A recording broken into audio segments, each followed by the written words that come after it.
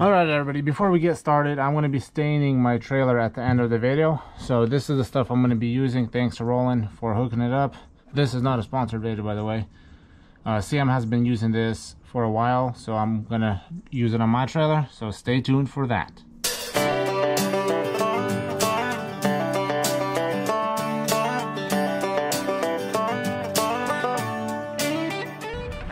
All right, everybody, welcome back to the channel. My name is Arthur, and today we're going to do a review on my new 40K rated Diamond C gooseneck trailer. So let's get into it.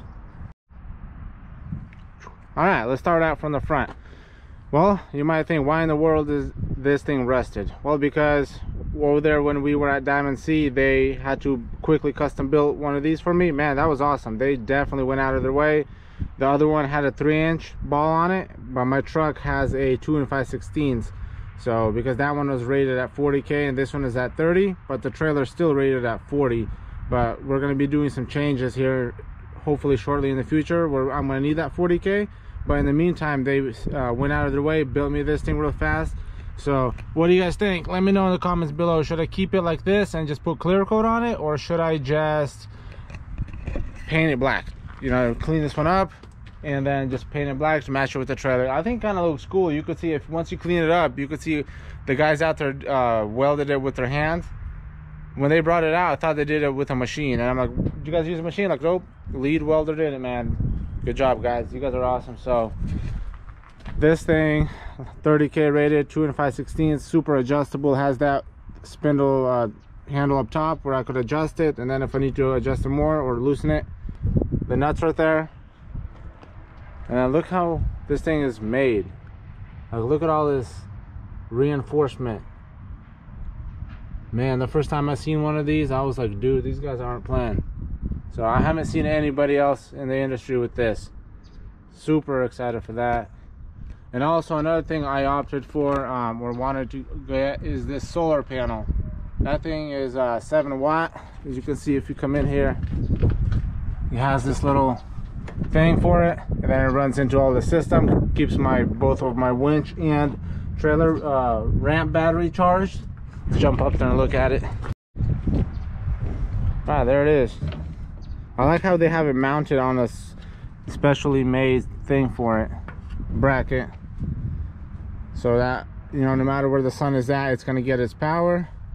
So let's move on to here. Spare tire is up here, so bolted on here. I'm gonna put a broom up here like I had on my other trailer. But they also, you could get a, if you're gonna be custom ordering one, you could get one where the spare tire is it has like this thing from underneath where you could just unclip it and it kind of unfolds, so you don't have to go up top. So if I ever see one, I'll show you guys, but make sure you guys get that option where you could unfold the spare tire mounts. So let's move on to this right here, these lights. 2700 lumen each. I have 2 of them. Man, these things are bright, especially when you're backing up at night. You can see pretty much everything. All right, so move to a different location. A couple guys showed up to that spot. They're gonna be doing some work over there, so let's continue. So this is the other side of the trailer with the light, 2700 lumens, like I said. I like how these are adjustable. You know, you can go up, down, tilt, turn, whatever you want to do. And this is the switch that, you know, you turn it on, it runs both of the lights. I think I'm gonna install a wireless remote on these lights like I had on my other trailer, so that I could stay in my truck and turn them on and off, and just probably keep this as an option too. So 2700 lumens, man, these things are nice. When you're loading at night, backing up, like I said, gotta take that sticker off, still on there from that trip. So then I also went with 25,000 pound jacks, you know, standard or 12, which will do just fine, or you could go with hydraulics like Sam's, but I just wanted to go with these because I don't really unhook that often. So both sides. And then this is a 2-speed also. You can see, you know, you could push it in, it's on low gear, take it out, it's on high gear. So it works really good. Because the reason why I went with bigger ones is because if I'm gonna have, you know, like 25,000 pounds on the trailer, and, you know, the weight of the trailer plus the load, I could feel safe taking them off, you know, versus the 12s, which probably, like I said, will do good, but I'd rather have too much than not enough at that moment. So, and then These things, man, I was so excited once I got these this chain rack. You can see it has like a pin right here. Take this off, go like that. It has both sides, but I'm just gonna keep it on one. Bam, pick it up, got all the chains, got all the binders. Put this back in here. So super nice option, very glad I went with it, because on my other trailer I would just hook them up to those little diamonds, and then I used to use this mat and put it on top with the strap. Way cleaner this way, DOT approved. So I have, you know, I usually just have, most of the time I use 4 binders, but this is a 5th, you know, for the boom of a excavator or backhoe. Also chains, that's for the boom, and I'm just gonna keep that one there. Then we got this storage right here, huge box, man. If I compare it to my PJ trailer, this thing is freaking huge, way bigger, way bigger. These are really nice, have a lot of strength in them, goes up and down. And then back before I had my chain rack, most of the stuff I kept in here also, you know, just the essentials were out there. But I still got, you know, 2 more chains in here for if I ever move more than 1 piece of equipment. These corner pieces that I bought a couple years ago, you know, still in good shape. Keep them in here. The little ones, straps, gotta organize. I gotta get back to the yard, and then I'll take out this battery that was from my old winch. So this winch came with a good battery, so I'm gonna save this one and keep it for whatever reasons. But this can be like my stuff that I don't really use that often, you know. 90% of the time I don't even use straps, so that works good. And I also put my other rubber piece in here, that way it doesn't jump when, you know, you hit a bump or something, or a transition on the freeway. You know, if your trailer jumps up or moves, they're not going to just jump up and down in here and make a lot of noise. Check out this deal, man. This is freaking awesome. Boom, man. Just a little, you know, attention to detail that Diamond C has goes a long way. My PJ trailer, I mean, I'm not knocking them, you know, they do a good job, but this is awesome. Like my other one, it's actually bent. I don't even remember where I bent it, but that one's a little off to the side, so that's a sweet option. And this 17,500 pound winch. And also, while we're here, check out this, and you can put a hitch up in here. Bam, open it up. I love how it's in a box, you know, protects it from the elements, nice and safe.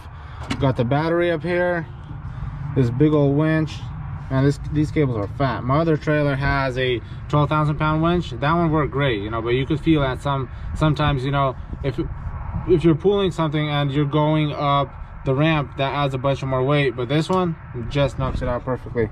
So I'll keep my WD-40 up in here, keep my axle oil. This is for this is hydraulic fluid for the ramp if I'm gonna need it. And one thing I really like about these trailers, they come with this system. So you just push this button and it shows you, you know, the battery, the alternator, charging, whatever. And then, so 17,500 pound winch. It comes with a remote, you know, wired remote. Comes with a wireless remote. So really nice. There's the wireless remote. Really impressive with this clutch. One is free spool. Bam. Such a solid package. This thing looks awesome. Really happy. Already mentioned it, but with this rack. And then another thing I went with, my other trailer had pine. This one has oak, 2-inch oak. This stuff is gonna last a lot longer, especially because I move equipment, and you know how it goes with equipment, with excavators and buckets and everything, just tearing it up. This stuff is gonna last a lot longer. Really impressive. So I'm gonna have to get back to the yard right now, and I'm gonna put a stain on it. This is an awesome option too, that they make these traction bars. If you're loading in a dozer or excavator on a slant, definitely could feel those working. All right, moving on to the next thing is this sweet box. So this one has an upgraded battery. I went with that because I don't want to get to a job site, you know, and I go to open my ramp and it's dead. You know, you got to do whatever it takes to prevent all those things from happening. So got the better battery, and this also has this charging system, shows you the battery and the level of it, you know, fuse, everything, charging system, wireless remote controller antenna, also has a wired remote if you need it. I also keep my chalk in here, tire chalk, just in case, you know, if I'm unloading or loading on a slant, or even if I'm not, I like to put it under the wheels so that it doesn't move the truck around.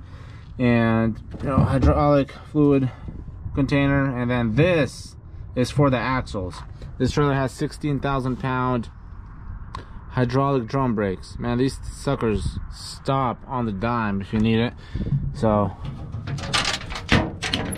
one thing I like with this trailer, this box is a lot closer forward, because my other one had like a rail system over here, you know, for the 4-inch straps, but I don't really use straps that often, so I didn't want to go with them this time. So this box is a lot closer, a lot easier to reach. So, and mid-step, dude, this thing is a freaking game changer.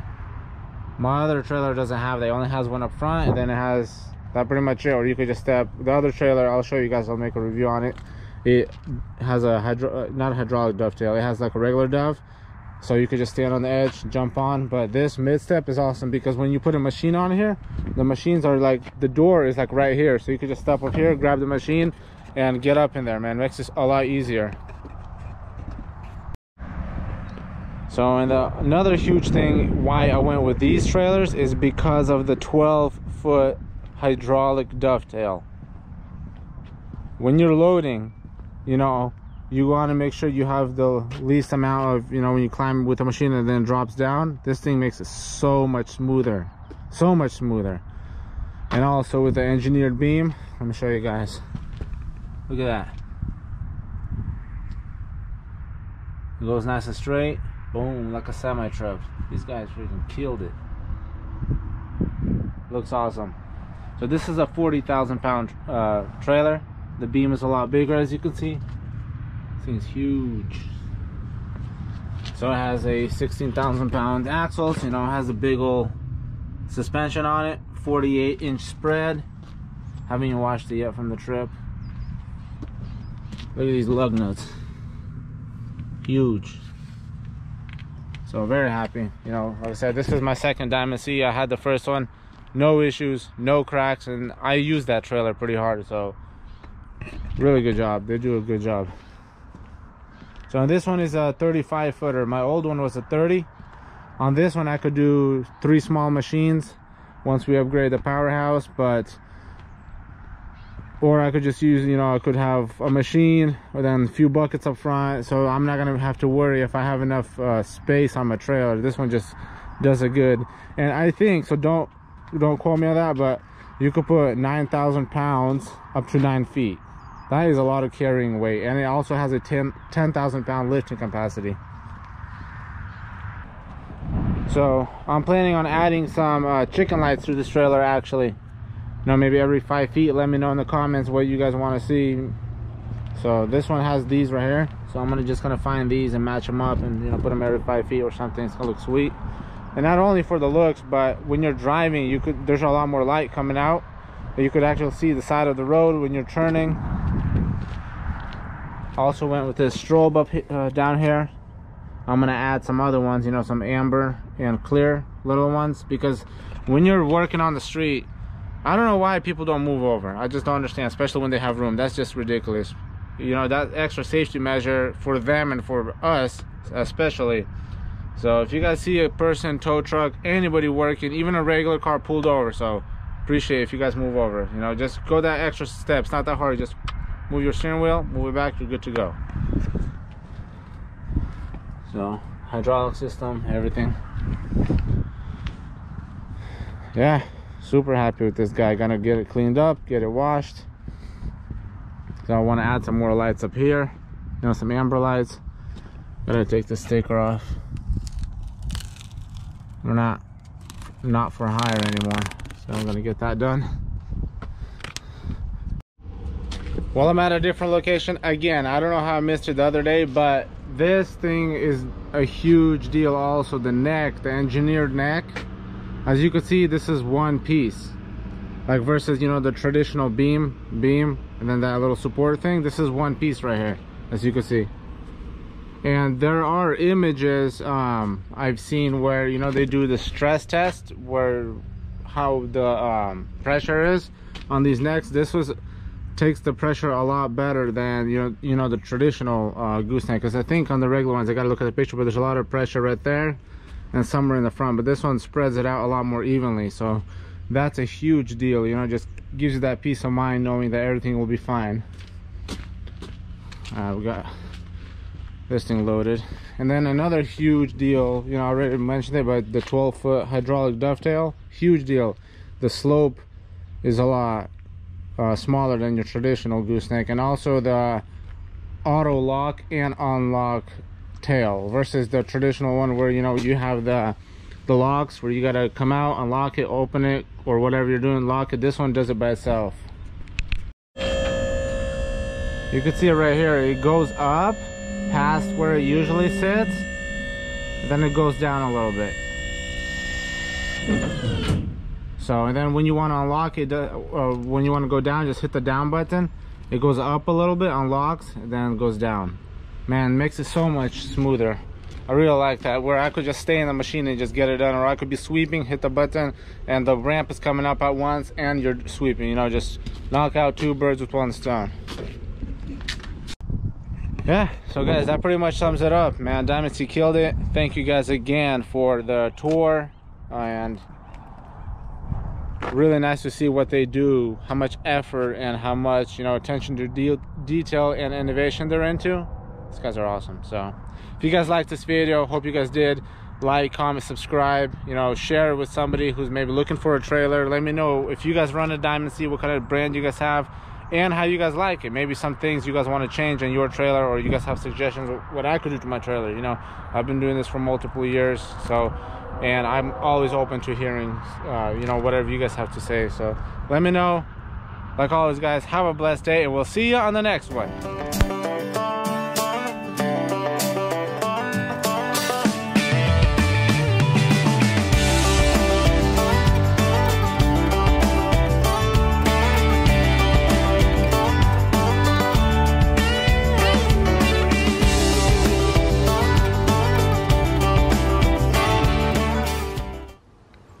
Alright, that's it.